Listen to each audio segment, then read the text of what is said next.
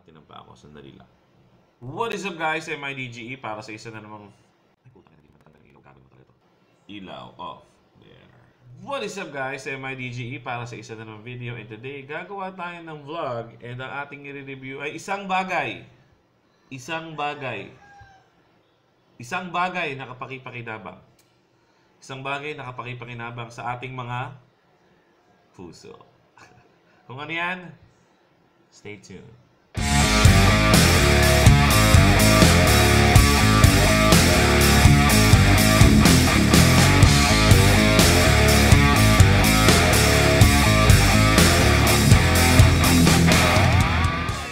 Pero bago tayo magsimula, gusto ko lamang sabihin sa inyo na itong video na to ay hindi sponsored. Kasi palaway ko. So yun na nga. So hindi ito sponsored video. And again, hindi ito sponsored video. So binili ko siya sa Lazada. So yun na nga, ang i-review natin ay isang bagay, as I've said doon sa intro ko, isang bagay na magagamit nyo sa inyong kalusugan, lalong-lalo na sa pagmamonitor na inyong mga puso. Kung ang inyong mga puso ay tumitibok pa. Tumitibok pa ba ang puso ko? Tumitibok pa ba ang puso ko? Tumitibok pa ba ang puso ko? At ito ay ang... bag.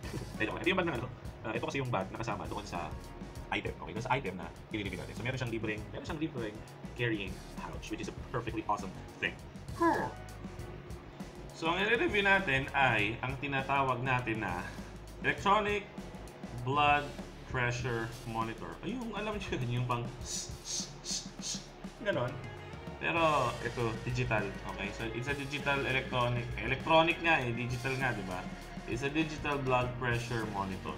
Okay, and the brand is Indoplas. I-N-D-O-P-L-A-S. Indoplas. So, ito siya.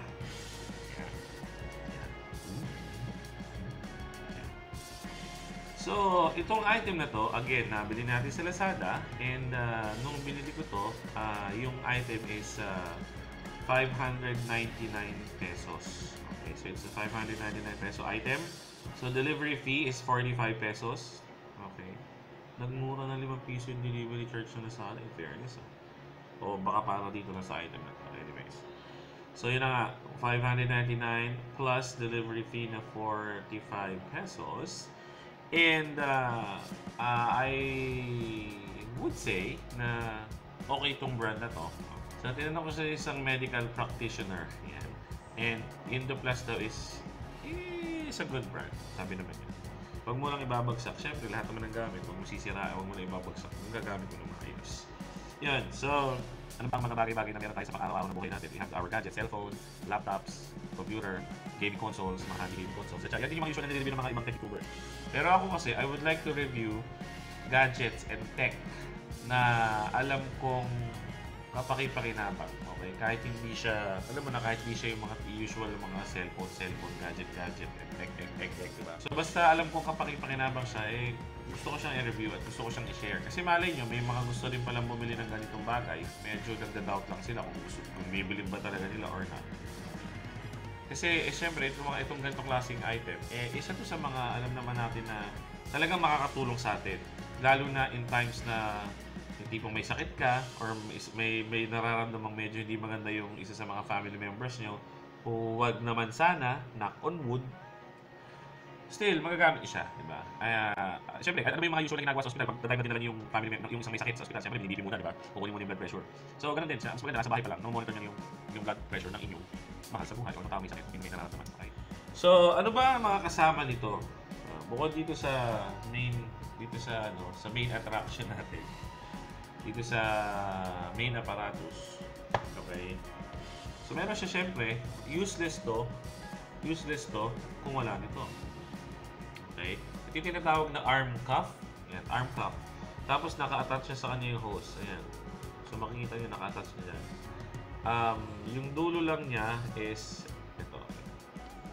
Yan. So isasaksak niyo siya. Okay? Now, ang pagsasaksak nito, ingat-ingat lang. Okay? Kasi baka masira niyo ito Although, ang pagkakaalam ko, may nabibili naman na ganito. Yung mga yun, kasi feeling ko itong nozzle na to, itong plug na to is universal siya. So, may mabibili kayo mga ganito. Okay. Pero syempre, as much as possible, ingatan nyo na to dahil meron na kayo eh. Yan. So, ito siya, arm cuff. And then, ito yung plug niya. And then, yung apparatus nyo, yung unit nyo is meron siyang dalawang butas. Yan, at saka yan. Ito nyo, yan, yan, yan, yan, yan, at yan. So, ito,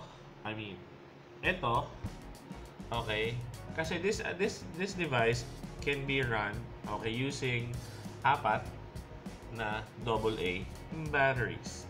And which, by the way, pag bumili kayo nito, batteries are freaking awesomely included. So, kasama na siya. At yun naman na maganda kasi syempre, health device to. Okay, healthcare device. So, dapat pag binili nyo talaga yung mga healthcare device, may kasama ng battery para magamit agad. Okay, which is napakahusay. And take note, magandang quality yung battery kasama niya. Although disposable yung battery, pero ang gandang quality ng battery. So, ito siya.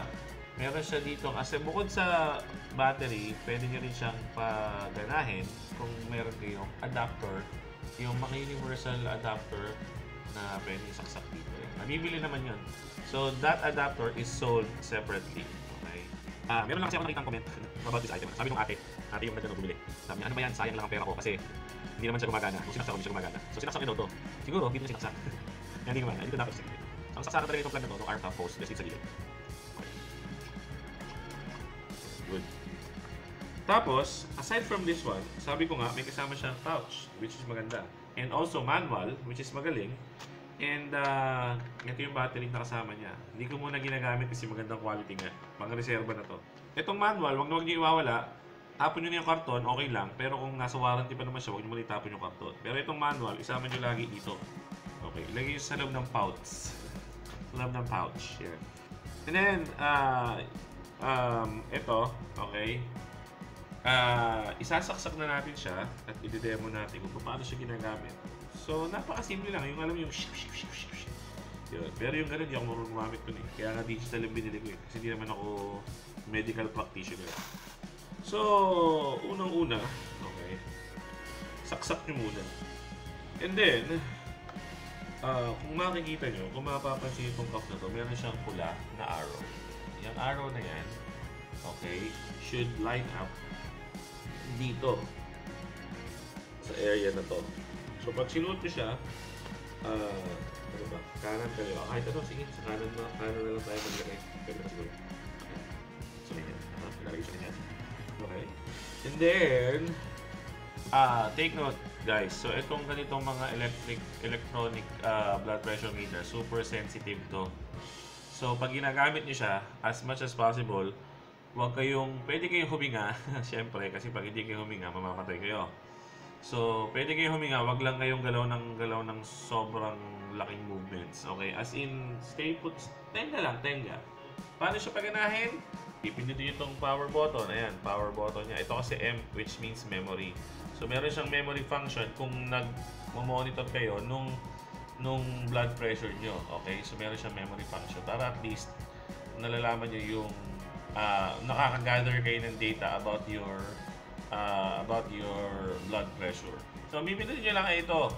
So, ayan. Bibindutin na natin. Gumana na, 0. Okay? So, kukuha ulit tayo mamaya ng blood pressure ng tama. Pero ilalapag ko na siya. Pakita ko lang sa inyo gumana. Okay? Lumulo. Oh, okay. So, kagalaw ko. So, 119/73 yung blood pressure natin. Okay? So, yun. So, for the other functions, yung pag-set up ng oras, pag-set up ng date and time, and pag-set ng memory, hindi ko na-explain kaya meron ito, di ba? Meron ito. No, ini-explain ko lang yung overall experience ko having this item and kung ano yung mga advantages.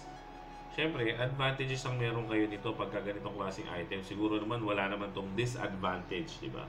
Ang disadvantage lang ito kapag nalobat, wala kang gagamitin. So, more on pag mga ganitong items, yung mga related sa health, more on advantage to.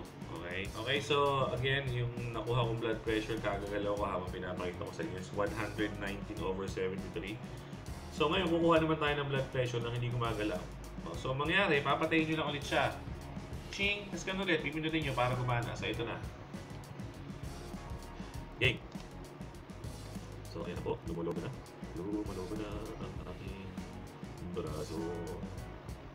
Tignan natin ko. Hindi na makakuha ng blood pressure dito. Kailangan hindi gumagalaw kasi gumalaw ko. Inakilig na kasi. Pag gumalaw ko, minsan mag-error. Oh yan, ang low blood. 108/73. Kaya low blood tuloy ako. Alright, again. Indoplas electronic blood pressure monitor. Okay, priced at $599 with delivery fee of 45 pesos.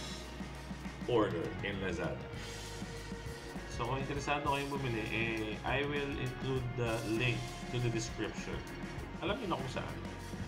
Okay, so paano siya inililigpit? Ganito lang po kasimple. Pasok niyo lang yung host na niya sa loob para well protected yung host niyo. Although may naka-expose.